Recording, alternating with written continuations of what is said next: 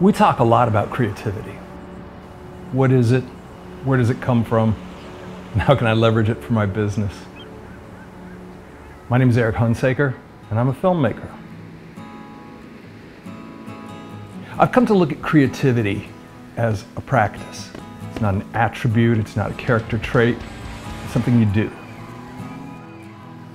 I worked on feature films and television for about 20 plus years. That's where I learned the mechanics of filmmaking. That's where I learned storytelling. When I started doing documentaries, the thing that I learned was how to listen, how to get out of the way of the story.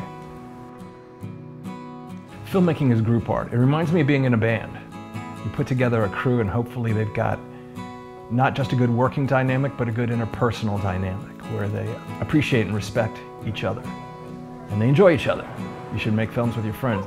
And I don't mean everybody's a yes man. I like opposing opinions. I like people who will challenge your way of looking at things, who will give you a second perspective. I think the true value of documentary filmmaking is that we get to hear people's stories. If you do it right, you'll hear people be their most honest and really tell their truth, their story. And that's why I've stayed in documentary for so long. It's what I love most about it.